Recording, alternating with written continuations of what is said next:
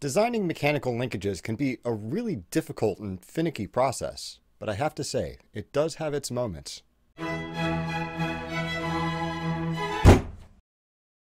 In my day job, I'm a mechanical engineer, which means that I spend a lot of my time trying to figure out how to build mechanisms and structures that are safe, effective, and importantly, as cheap and easy to manufacture as I can make them. As an old adage puts it, an engineer can build for a nickel what any fool can build for a buck. That last bit might sound a little weird because it's not part of the popular conception of what engineering is. Whenever people talk about engineers in media, they tend to focus on things like precision and exacting quality. They're often portrayed as people who'd use calipers and a straight edge to ensure that their PB&J sandwiches are cut precisely in half. If you hear the word engineering used in commercials, it's almost certainly not being used to mean, we made this for as little money as we possibly could. Precision is definitely part of what engineering is, but it's probably the inverse of how you usually think about it. There's one concept that I think describes the whole philosophy of the discipline admirably: tolerance. Let's say that I have two metal plates that I want to attach to each other using a bolt and a nut. I want these edges to line up perfectly. Obviously, I'm going to need to drill a couple holes in the plates so I can put the bolt through them, but how big should those holes be? If we were trying to be sticklers about precision, like the popular conception of engineers might have us believe, you might think the answer would be as small as possible, almost exactly the same size as the bolt. No joke, that's the answer that I gave on the first day of class. The thing is, if the holes are both exactly the same size as the bolt, everything else has to be absolutely perfect or the parts won't go together the way we want them to. If the holes are in slightly different places, if they're at a tiny angle, if they're out of round or a bit smaller than they should be, if it's a little too cold or too hot, the whole thing won't work. That's a nightmare for the people in charge of making these parts. They have to carefully measure and control every single step of the process. It's going to take forever and be super expensive. As weird as it sounds, to properly specify these parts, it's an engineer's job to figure out precisely, to the tiniest fraction of an inch, exactly how screwed up those holes can be and still have everything work the way that it's supposed to. That means finding a tolerance, a lower and upper bound on the hole's location and size, which will always allow the bolt to pass through and fasten the plates together. If you're thinking about it that way, you really want the bolt holes to be as big as possible to allow the maximum amount of slop in drilling them out. Precision still figures into that process. It takes a lot of careful planning to find the limits of just how badly a part can be made while still working as intended. But it definitely feels backwards from the way that that's usually portrayed. Ever since I learned about the engineering philosophy of tolerance, it's informed a lot of how I think about the world, and it flipped a lot of my initial perceptions on their head. For example, take the Roman aqueducts. These massive stone structures have stood for thousands of years against the elements, after the empire they were built to supply had fractured and ultimately lost use for them. They are beautiful, inspiring works of ancient engineering, and they're horrifically overbuilt.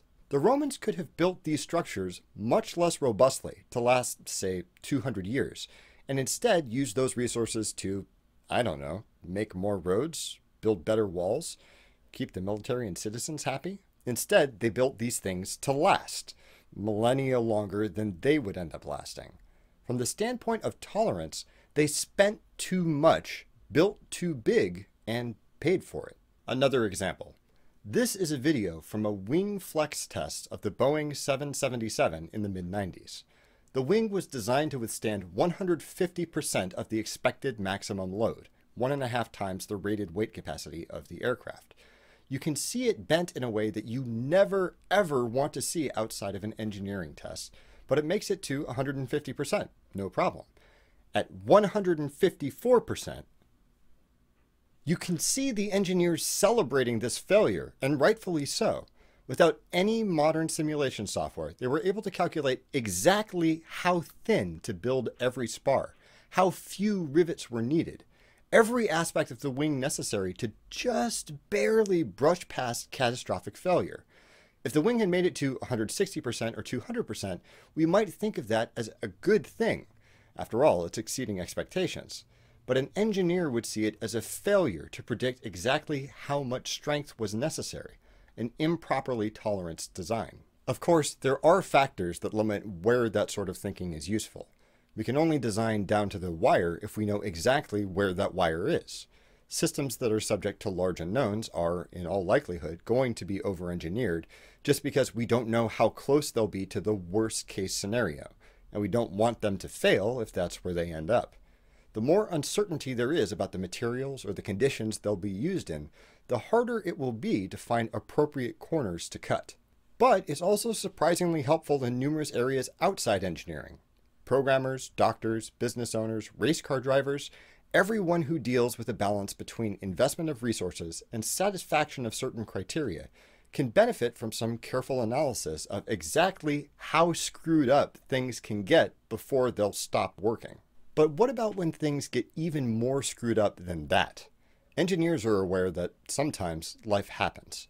Even the most well thought out and robust designs, with plenty of extra room built in for the most extreme situations, will unavoidably be placed into scenarios that nobody could have anticipated. Elephants sit on lawn chairs, rockets explode, and an ever-increasing number of items get placed into a 100-ton hydraulic press. Really good designers plan for every eventuality, even the ones that they haven't planned for, by building things to fail gracefully, to stop working in the most user-friendly fashion possible. This also might seem counterintuitive at first. If you're expecting something to get broken, just design it so it doesn't break in the first place, right? But engineering for graceful failure acknowledges that not everything can or should be built like a tank. And even if it is, there's always a bigger tank ready to flatten it. Better for something to break in a reliable, safe, or even repairable fashion than to simply explode in a shower of well-toleranced parts. A great example of this is what's allowing me to talk to you right now.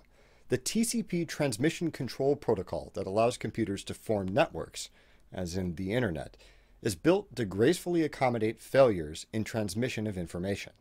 If the connection between computers is noisy or lossy or congested, and a packet gets dropped, nothing melts down. The user doesn't even get any errors. All that happens is the protocol informs the transmitting computer that its last packet didn't make it through, and it'll have to try again. On the hardware side, commercial door locks fail gracefully and deliberately when they're involved in fires.